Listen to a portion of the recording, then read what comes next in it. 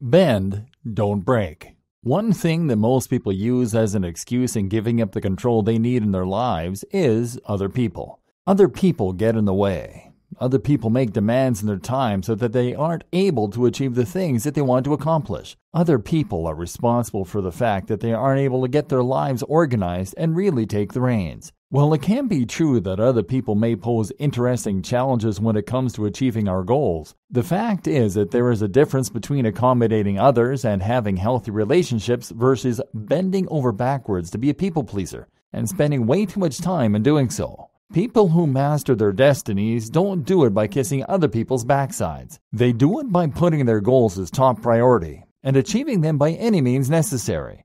This doesn't necessarily mean putting other people on the back burner. The fact of the matter is that humans are social animals, and we survive and thrive in communities where we help each other to evolve and learn.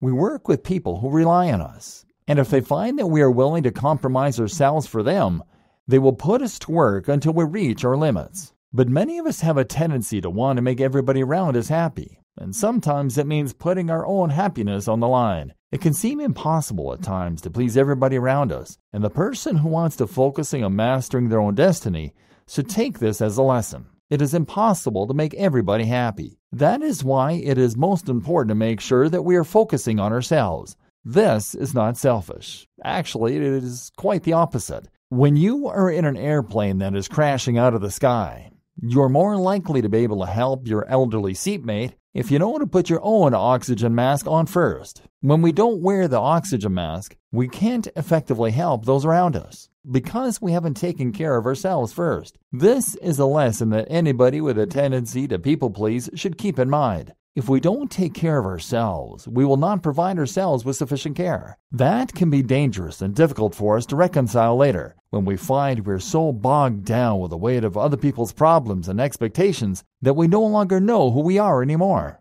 The key to mastering your own destiny is in being able to let yourself have the freedom you need to say no. You can still be a social animal. You can still cohabitate with others and enjoy your team at work and achieve goals in a group setting. But the trick is in being able to set healthy boundaries so that you don't end up feeling as if you're being taken advantage of. Like the mighty reed, we need to bend, compromising only what truly needs compromising in order to succeed. We cannot break ourselves by taking on too much weight at once. Anybody who can step on us to serve themselves is likely to do just that. What we need to do is to learn how to set healthy boundaries. And the first step in doing so is put the oxygen mask on yourself and identify where in your life you could be more assertive. This can be difficult, as balancing family and domestic matters can often be a difficult and messy task. In this case, it is best to sit down and have a mature and respectful conversation with your family members or roommates about what household expectations are and what is reasonable to expect from you considering your responsibilities.